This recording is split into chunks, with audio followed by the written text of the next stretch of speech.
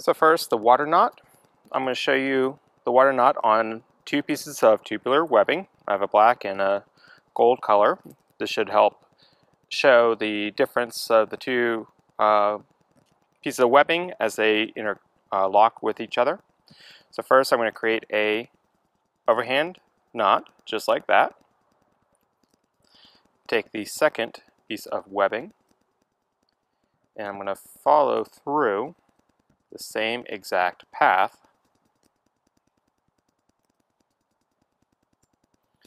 as the first piece of webbing.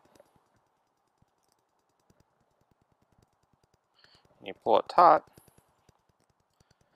and there you go, you have the water knot. Now to do a safety knot, you do a overhand knot through, and that is acting as a safety knot. So if you're using this as an anchor, then you will be able to ensure that the knot will not be able to become undone.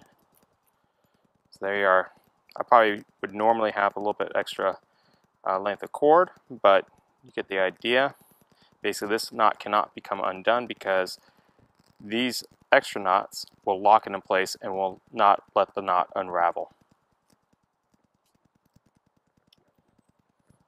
But there you are, water knot with two safety knots.